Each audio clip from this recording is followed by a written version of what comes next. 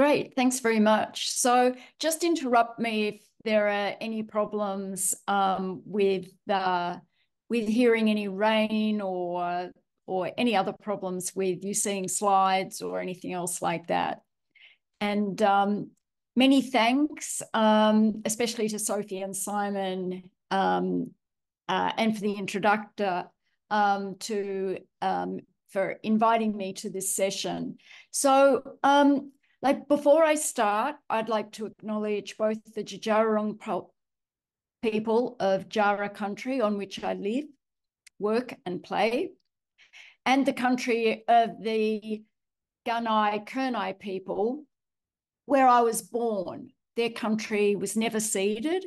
It always was and always will be Aboriginal land.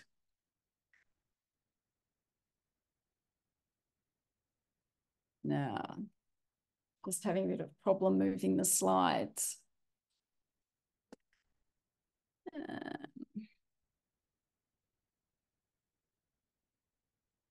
you can just bear with me. There we are. Okay.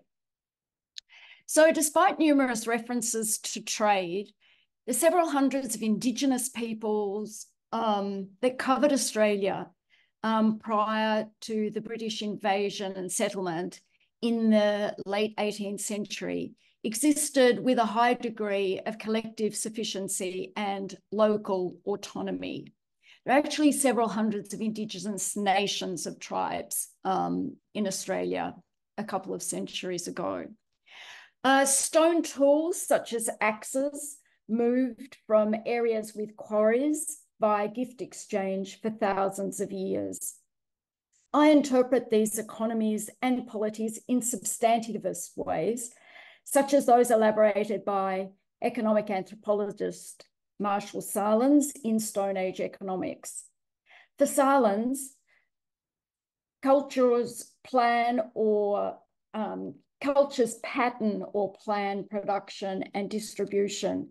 And he referred to so-called hunter-gatherer societies as the original affluent society, offering one of the streams of thought contributing to the contemporary degrowth movement's concept of frugal abundance. Sahlins' work incorporates a critique of economics in terms of economists' overwhelmingly monetary concept of economy, which conflicts with real-life conceptions of efficiency and effectiveness. In other words, planning as if all people and the planet mattered. In this context, I'll use the term earth to cover what others refer to as nature or as more than human nature. But I don't mean it here in a dualistic sense, rather wholly acknowledging that people are earthly beings.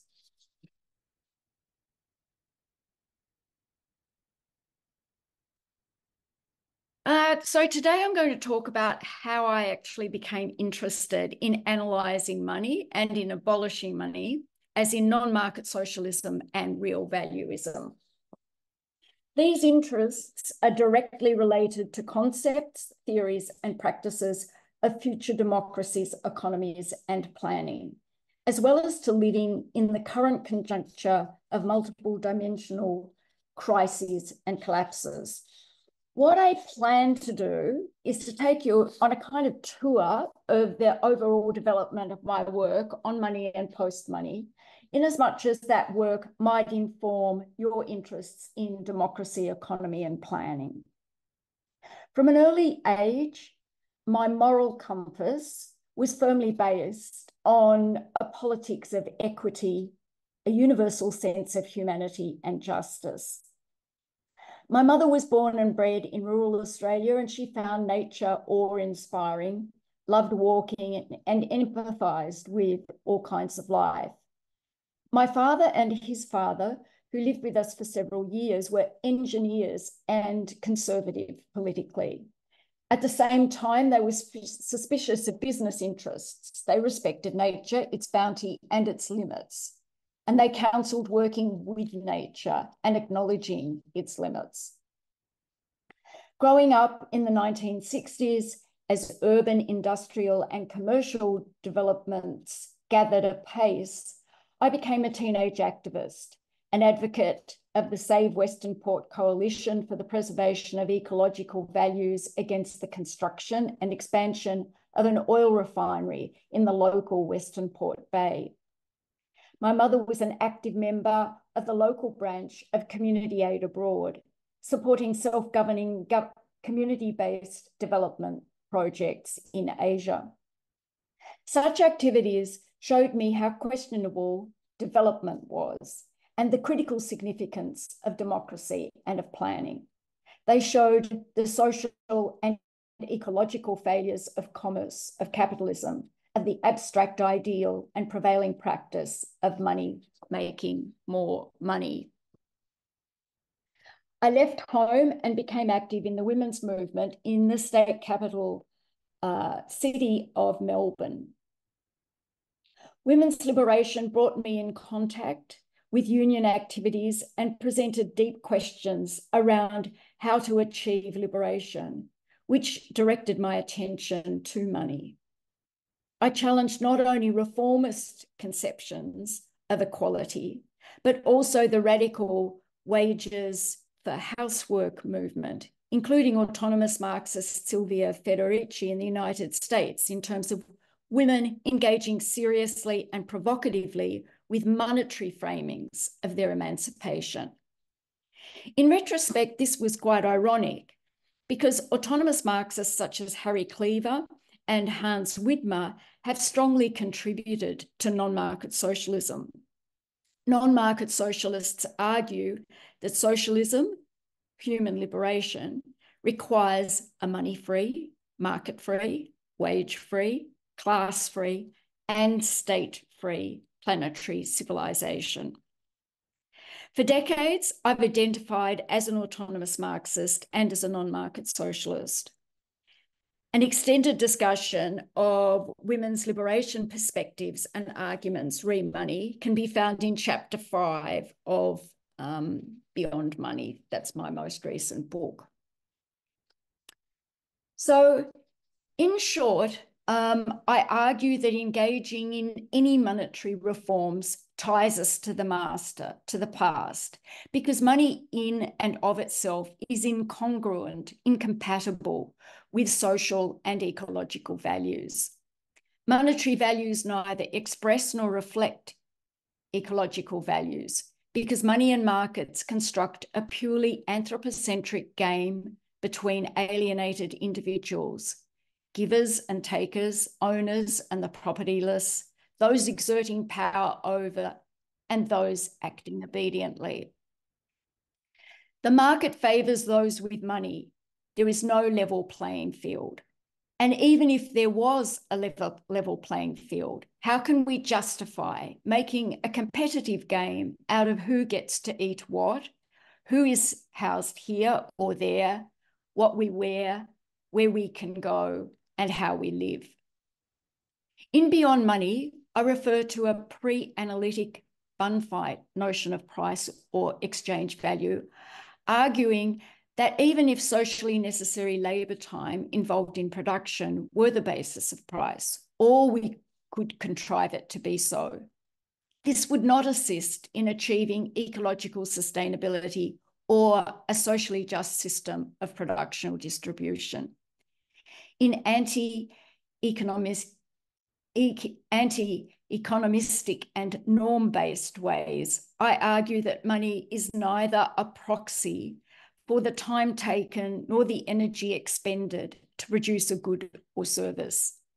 Instead, a bun fight approach stays with the chaotic and seemingly irrational price making and taking we readily observe and experience every day, and accept certain phenomenological tendencies of capitalist economies. In short, monetary evaluations and calculations offer no rational potential in assessing and deciding the benefits and disadvantages of producing to fulfill communal and ecological values and needs. Beyond economics and going beyond money, involvement in the women's movement was particularly significant for developing my thoughts around power and politics. Disillusioned by representative democracy and critical of really existing so-called communisms made me particularly interested in women's liberation assemblies, their permanently and popularly accountable and rotating positions, their self-organising working groups, and consensual decision-making techniques. Also, in environmental groups of the 1970s, horizontalist ways of organising, along with strategic non-violence and direct action, were frequent practices. All these experiences convinced me that another world was possible using grassroots politicking. Meanwhile, having never completed secondary school and after being a shit kicker in the workforce for 5 years, I enrolled at La Trobe University in a prestigious Latin American studies program for all my undergraduate and early postgraduate work. Again, political activities, such as taking a strong interest in the rise of Cuba as an alternative form of development and the fall of the socialist Chilean President Salvador Allende's government, pivoted me to history and sociology courses on revolutionary politics. We explored the peculiar experimental politics of the region, exemplified in the influence of liberation theology in the socialist Sandinista government in Nicaragua in the 1980s. Such grassroots and community-based politics integrated with pre-Hispanic Indigenous governance models, operating on the basis of subsidiarity, with substantive decentralization and direct democracy. A history major, I quickly decided that Latin America's history for the last 500 years reduced to economic history, adapting perspectives akin to world systems theories of Emmanuel Wallerstein and Samir Amin, and underdevelopment theories such as those of André Gunder Frank. Although sympathetic to Marxist analyses, I was very suspicious of productivist readings of economic dynamics, and then strongly towards what would become circulationist tendencies exemplified by the work of Italian Marxist Riccardo Bellifiore. It was intensive postgraduate research on Mexico's foreign public debt that led me to the possibility of a deep examination of Karl Marx's concept of money as a doctoral topic. As third world debt had burgeoned and a crisis in debt repayments by Mexico and Brazil nearly sent the global economy to the brink of disaster in the early 1980s, I was amazed how no one asked, well, what is money? In the late 1980s, Marx's work with respect to money was under-theorized and marginal to most Marxist analyses. Its study offered me a wonderful opportunity to range over vast amounts of literature on money in general, on how money operated, what money meant, and to crawl through Marxist texts. My doctorate was in interdisciplinary revolutionary studies, and my philosophy department supervisor was a lapsed anarchist who had a master's in economics as well as a philosophy doctorate. Although correctly considered economic history, my doctoral study is an interdisciplinary account of the development of Marxist thinking on money. Marx's concept of money is as a wholly social god of commodities. Money is a god before which all members of the market-based society kneel. We might question long-established religions and be atheists, but we do not question money at the hub of the wheel of markets. From Marx's point of view, money and the operation of the so-called free market the money, which is at the hub of the operation of the so-called free market, appropriates the erstwhile capacity for all members of society to directly control what they produce and how they produce it, to decide who produces what and where they might produce and distribute goods and services. Market-based production and distribution substitutes for us collectively deciding on how we meet, how we cater for our essential needs, say on the basis of commoning and sharing as if no one owns Earth and we are but beneficiaries of its bounty. Within capitalist practices, Earth is artificially fragmented into units of transferable private property. Each private firm decides secretly what to produce and how much to produce for sale on the market. This is wasteful because consumers have no say in planning what is produced and available on the market, and none of the producers are certain what other producers are creating. There's no planning to meet people's and Earth's needs. There are only defensive regulations aimed at curbing the worst excess of capitalist activities. Monetary growth is a dynamic to which all involuntary abide. Growth is essential to the system because competition means that every economic unit needs to spend as little as possible and make as much as possible just to remain solvent, let alone gain profits and glory. Monetary growth in and of itself means that the wealthy elite must reinvest, and the expanding volume of money means that fresh investment also must take place. Consequently, capitalism was driven to imperial adventures in the 19th and 20th centuries, just as the intensity of capitalism advances in the 20th and 21st centuries.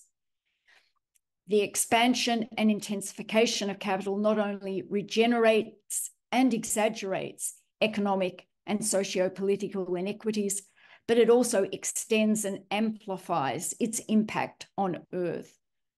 Extractivism, waste, pollution, species extinction, and the erosion and fragmentation of whole landscapes and ecosystems gain pace, along with the mere symptom of such ecological imbalances, global heating. To humans captured in these complex and complicated processes and practices of competition and extension, such pressures project a sense of time itself, speeding up and going faster. In other words, capitalism propels human and planetary crises, and the planet and people collapse.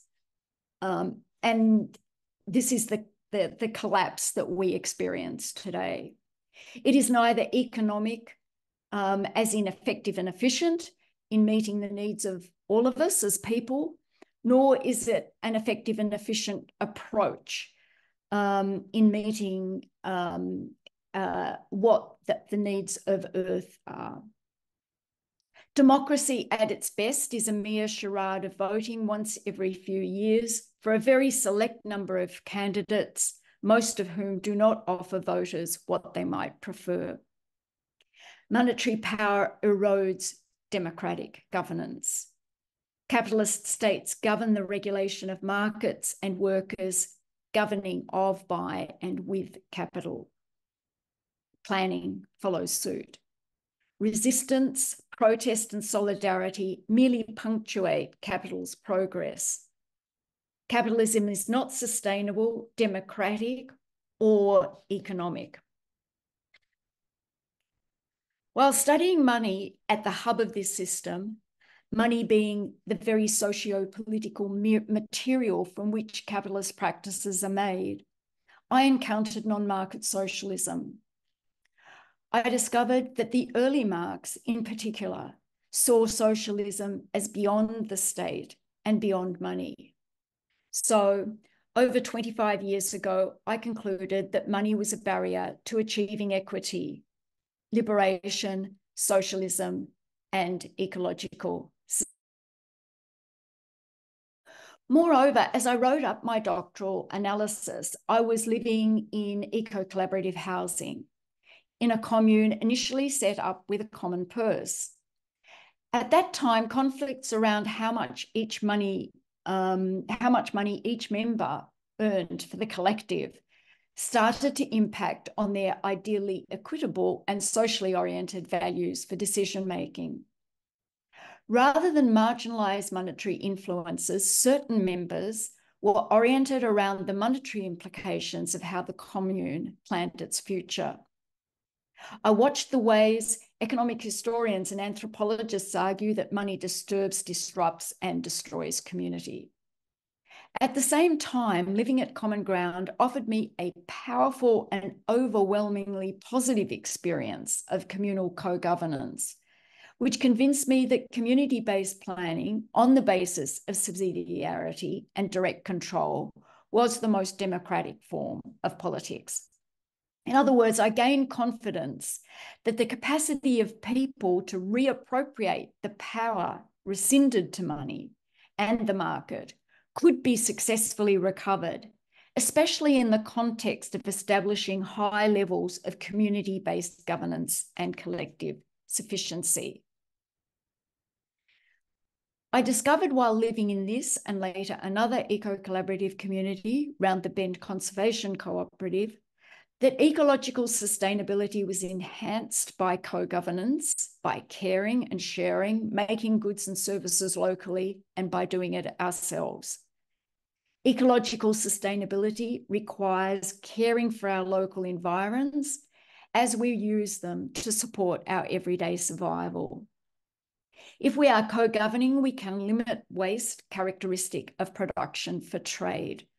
We can more easily institute models of production for demand, demand identified by householders, checked by a community, assessing how the local people and earth can satisfy the identified needs and plan for local production. Furthermore, we're in a better situation to heal earth and heal people from the ravages and damages of capitalism. After I completed my doctorate and revised it for publication, I gained a special postdoctoral fellowship at RMIT University in Melbourne in the Environment and Planning Department. My research focused on the conflict between environmental and monetary values in the ecologically rich East Gippsland forests of Victoria, where unnecessary and destructive logging of native forests, especially old growth forest, had elicited highly visible and entrenched environmental activism. The ecologically precious Goolanguk Forest Block was the site of the longest running forest blockade in Australia's history. From January 1997, activists kept vigil for more than 5 years until a final successful raid in March 2002 by the government agency responsible. As I conducted this research, I tutored in environment and planning, lecturing especially on ecological sustainability, and opportunistically advised as well as studied a rare pilot program for community forest management in this state of Victoria. As I pursued scholarly and activist interests in non-market socialist directions, research in housing and urban planning was my bread and butter work through the 2000s and 2010s. I edited, co-edited, and contributed to 3 collections on sustainability and planning. I was the sole editor of Steering Sustainability in an Urbanising World, which was issued in hardcover in 2007 and came out in paperback in 2016. And I co-edited with RMIT colleagues these collections, Planning After Petroleum and Sustainability Citizenship in Cities, both published in 2016. So during those 2 decades, I engaged in a series of rural as well as urban planning projects, resulting in a variety of articles, papers, and chapters printed on community-based housing, sustainability, and community consultations, just like a selection of which I've sort of listed there.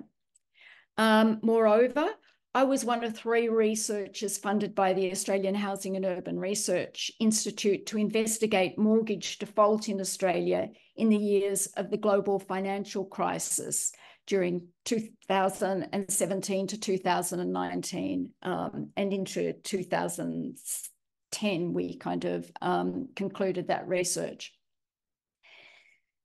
The debt function of money and capitalism is constantly of popular interest, especially housing debt, public debt, and foreign debt. Around that time, I was invited to write a long post for Radical Notes, a journal that died in 2012, but past posts are still live. That post attracted over 3,000 hits within the first 18 months, and it drew on material on an activist site that I'd had for several years called the Money Free Zone.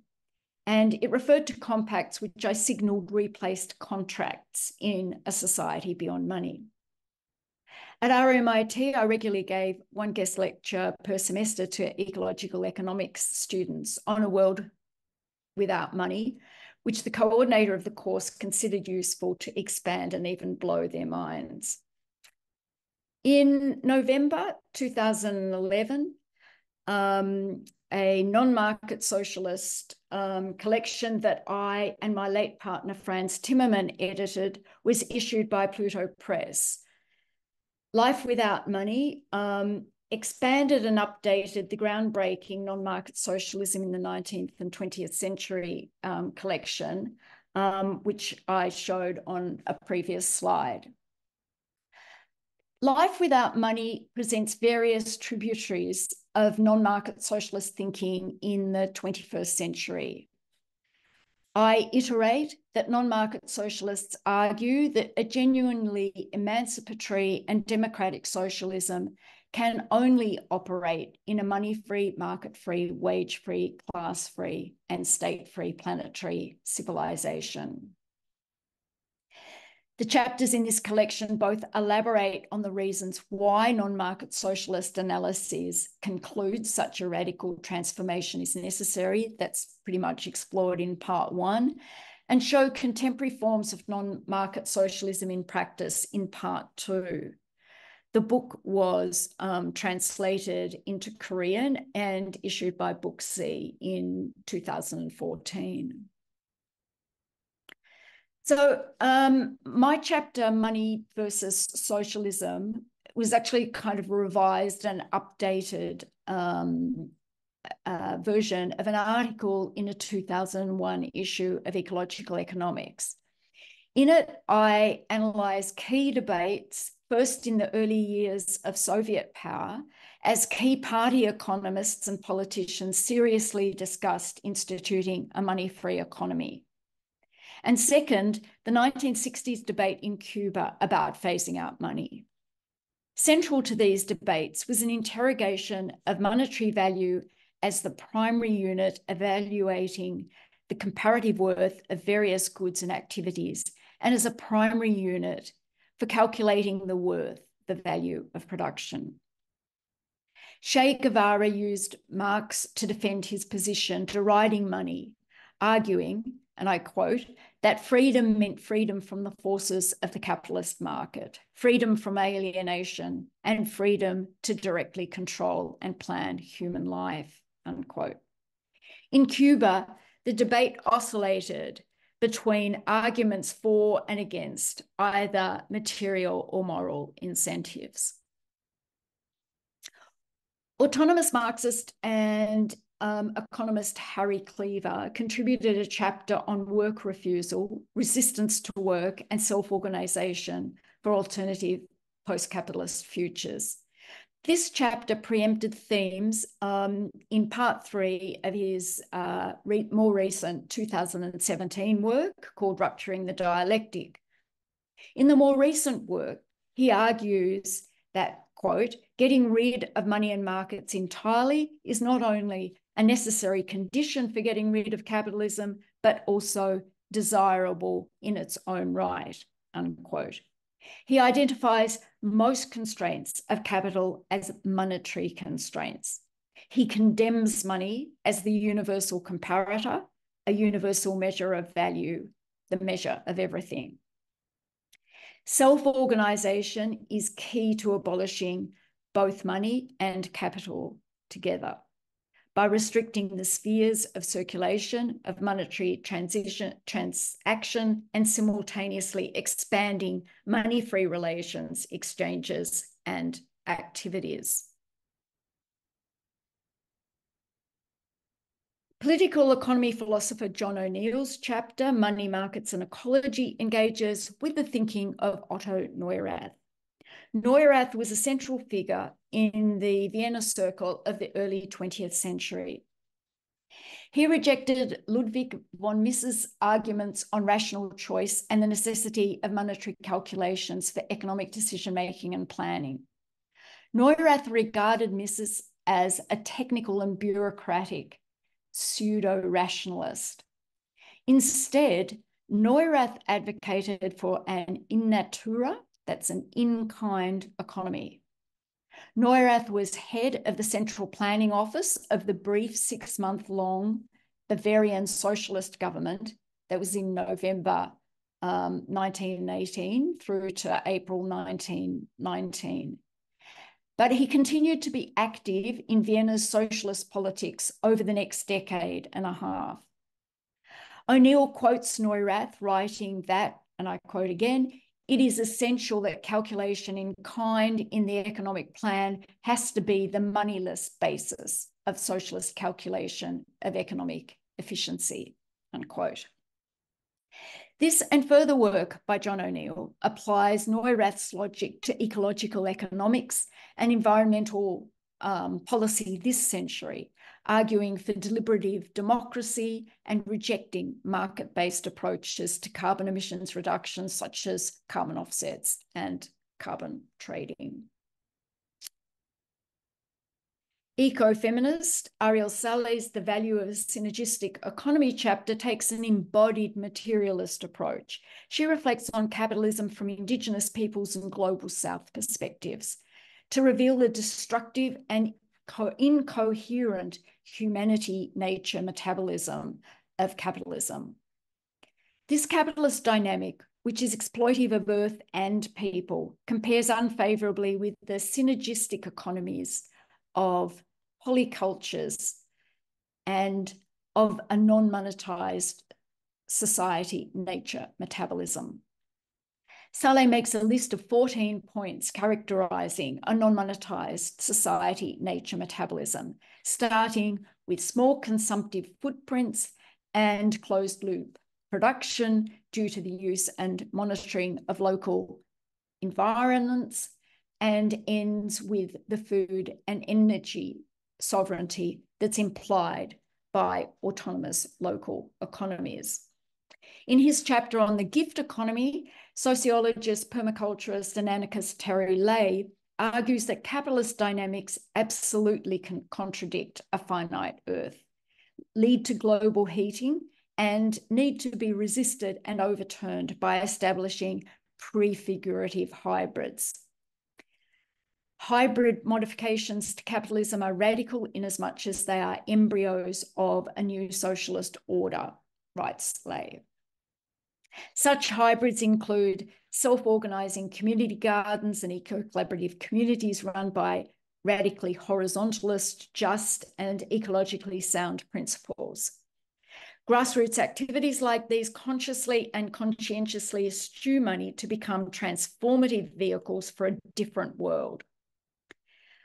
After an analysis of the failure of the Spanish Revolution, 1936 to 1939, Lay advises that those bent on parliamentary ways to a gift economy future would need to avoid compromising. And if in a parliamentary majority, they would need to, and I quote, declare the end of money and private property and invite the population to take over control of the means of production, as well as declaring the parliament a house merely of discussion.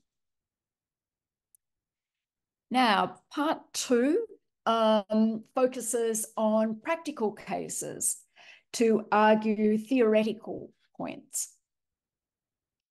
Adam Buick a long-time member of the Socialist Party of Great Britain, which is affiliated with the World Socialist Movement, outlines his party's consistently money-free position and critiques labour or labour time vouchers, as well as barter and labour exchange trading systems. Prominent member of the humanist Marxist Praxis group in Yugoslavia, Markovic engages with key questions for non-market socialists, questions associated with organisation and the satisfaction of human needs, arguing strongly for self-determination and self-management, for participatory democracy and efficiency. There's a practical analysis of what is referred to as a labour credit system in Twin Oaks community in Virginia, in the United States. I actually stayed at this community for a month, attracted to it partly because Common Ground, where I'd lived in the 1990s, was profoundly influenced by the ways that Twin Oaks operated. Moreover, both experiences influenced the community mode of production model that I advocate. Finally, in this practical part of the collection, Claudio Clataneo offers an analysis on the money-free autonomy of Spanish squatters. And I particularly like that chapter because politically motivated squatters occupying property land and collaboratively using it in caring and sharing ways, that's in commoning ways, this is really a decisive step in achieving a money-free world.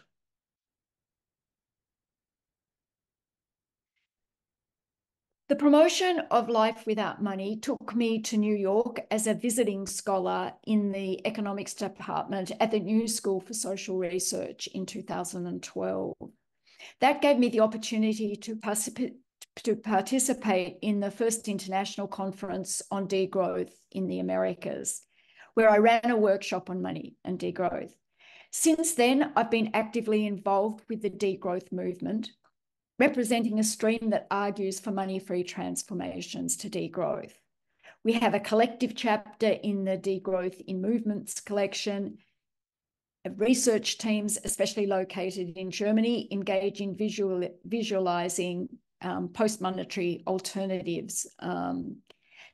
The Project Society After Money team, funded by Volkswagen Foundation, 2016 to 2018, published this Society After Money, a dialogue. It was a translation of the original German work by Bloomsbury back in 2019. And of course, your team also contributed to the November online conference on anti-authoritarian communism and post-monetary alternatives. When I was a visiting fellow at the New School for social research in 2012, I also spent several months into eco-collaborative communities. And that became the topic of my next Puto Press book, Small is Necessary, Shared Living on a Shared Planet. That book was partly also written on a 3-month fellowship at the Rachel Carson Center for Environment and Society at LMU in Munich. Small is Necessary is relevant to this talk because in a very subtle way, it embroiders on the ambitions and potential of empirical cases of eco-collaborative communities of around 20 to 100 people to characterize a grassroots democratically planned economy of a post-monetary kind, explicitly addressing environmental sustainability. By the time Small is Necessary was published, my article, Your Money or Your Life,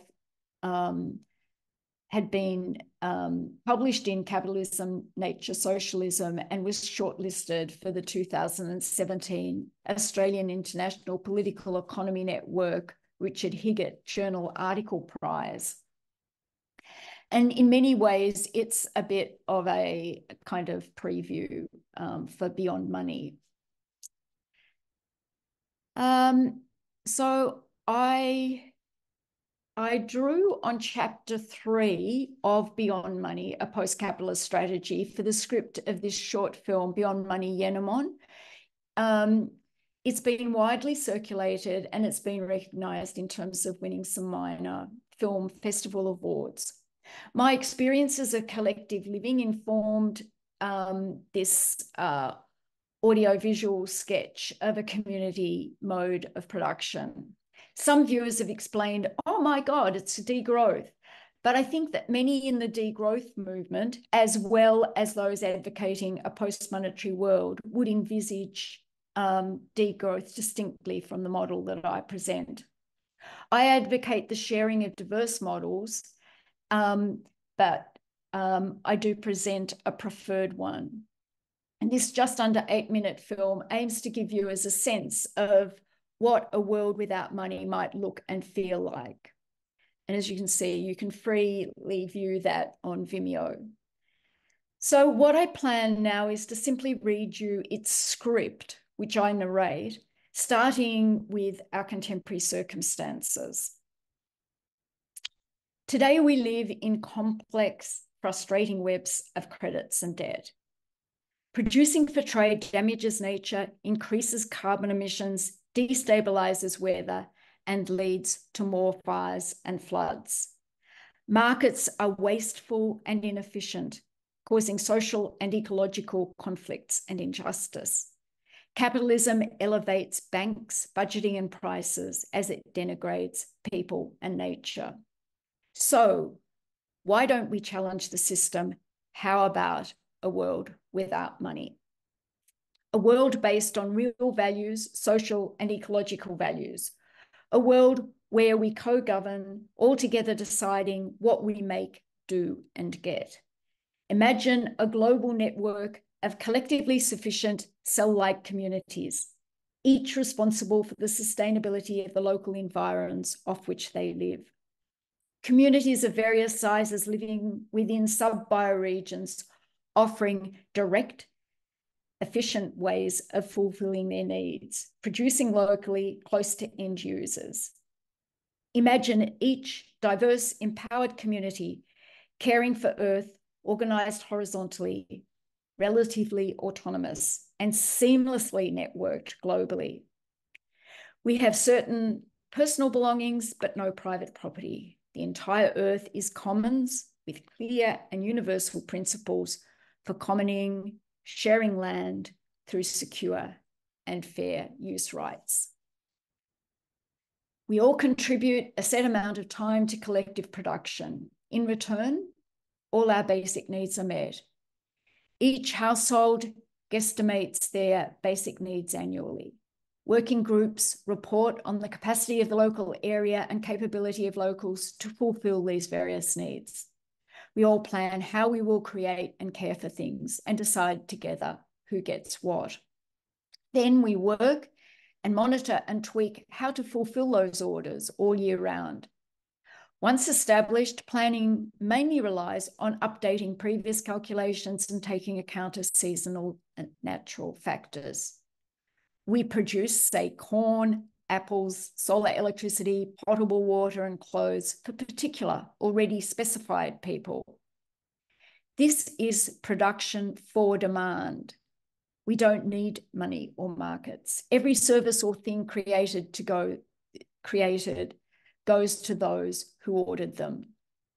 We discuss and negotiate compacts to produce for and to receive from neighbouring or more distant communities those goods and services that we cannot find or make locally. We don't overconsume or go without or waste. We pass on or leave things we don't need in spaces for others to use them. We have collective stores for emergencies and to fulfill unforeseen gaps. So production for trade, markets, and money are replaced with local decision-making, direct production for demand, and distribution on the basis of need. Decision-making focuses on diverse, real, biophysical, ecological, and social measures and values. The reward for contributing to collective daily tasks is lifelong security of communally meeting our and Earth's basic needs.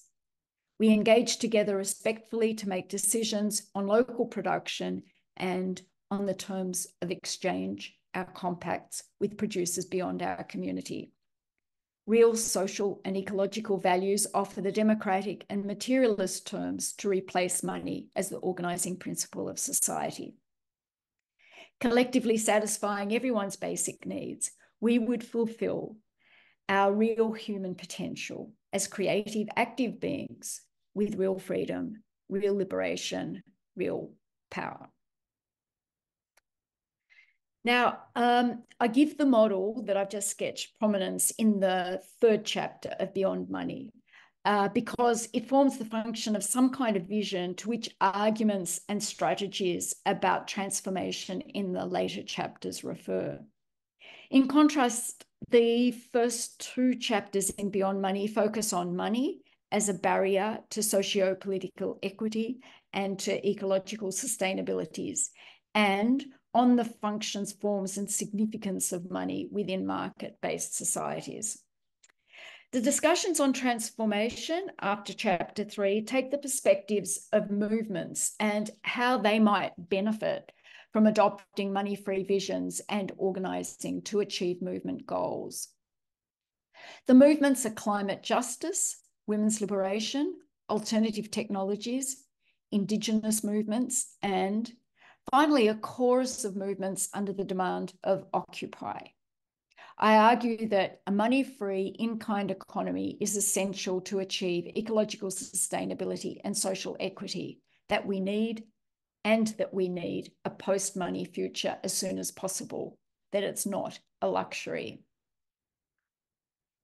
In Beyond Money, I introduce a perspective that one of my next two books will focus on, the concept of real values and the practice or model of real valuism, which is really just a more constructive and focused term for the ways in which I interpret non-market socialism.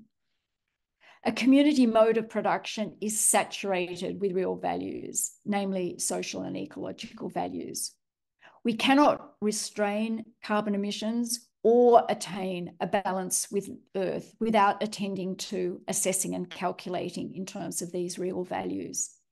In the community mode of production, discussion making focuses on diverse, real, biophysical, ecological, and social measures and values. A tree and a forest are replete with multiple values, uses to people and to ecological systems, with intrinsic values often measurable in diverse and incomparable ways. It is in deepening our sense of how to compare seemingly competing, conflicting, and defeating values that we can come to orchestrate a balanced relationship with one another and Earth. In the last 5 years, a lot of my work has focused on degrowth in terms of democratic discourse and decision-making, basic needs, and planning our futures. I co-edited 2 degrowth collections, one, Housing for Degrowth, that came out in 2018, and Food for Degrowth came out in 2021. The Post-Growth Cities Coalition is a useful resource base, I recommend, and it's a good network to which I belong. And in May, Bristol University Press will issue another title that I co-edited, Post-Carbon Inclusion, Transition Built on Justice. I've got 2 sole-authored chapters in it on degrowth as a strategy for transformation, and that's a kind of key theme through all of the book, but especially in 3 other chapters. Now, over the last couple of years, I've contributed to the development of our local Mount Alexander Shire Community Climate Transition Plan and an associated Warurak organisation. And for years, I've convened a monthly Castlemaine Free University program. In 2024, our Degrowth Central Victoria has an ambitious plan to kickstart a range of other post-monetary and degrowth initiatives, which we flagged in a post that in this new Substack site that we've put up. And these activities encourage and support participatory and deliberative democracy, the establishment of localised economy meeting needs directly, and healing country and community. During the last couple of decades, I've written a lot about money, debt, and post-monetary models, like posts and popular journalistic pieces. I've been interviewed on radio and for podcasts. I've given talks and participated in panel discussions. And that's sort of given me a clearer idea about responses to and critiques of post-monetary thinking. I've observed that many people actually see a lot of problems with money, and a fair proportion of them would embrace or, do express serious interest in experimenting with money-free relations. Other people are attracted to local and digital currencies and community-led banks. Some like the idea of a guaranteed minimum income as cash, and they're turned on by the possibilities of seemingly endless money and commodities that result from applying modern monetary theory. Yet others are confident that simply replacing capitalism with small and medium-sized cooperatives would solve all our social and environmental problems without dispensing with money. Of course, they envisage relying on markets still and generally see money as a relatively neutral tool. In-depth conversations often reveal that such people have, from my respect, a rather shallow and mistaken view of how money works in the economy. They don't appreciate that debt and credit are implicit in monetary economies and the existence of debt and credit, which challenges simplistic, say, supply and demand notions of how prices arise and so on.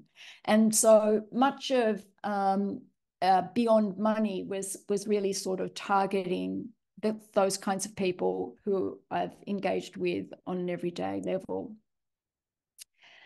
Turning to the model that I presented, while some people think it would be hard to imagine people working without a monetary incentive and reward, others think that models that expect members to do a set number of hours of work in return for their basic needs lack the degree of voluntariness and choice that they feel that individuals should have over their lives in post-capitalism. Practical experiences and personal preferences mean that I actually defend clarity around expectations of community contributions. And I see that such expectations are really fundamental to planning. I also critique individualistic notions of emancipation. The idea of each individual determining how much they give is, I think, a rather liberal and capitalist notion. The concept of contribution according to talent and effort and of distribution on the basis of needing is most often interpreted in a more communal context, implying communal protocol, perspectives, and processes. Anyway, now I'd love to hear your positions and your orientations and how you define key values and concepts that have propelled and assisted you in framing your research, your paradigms and projects.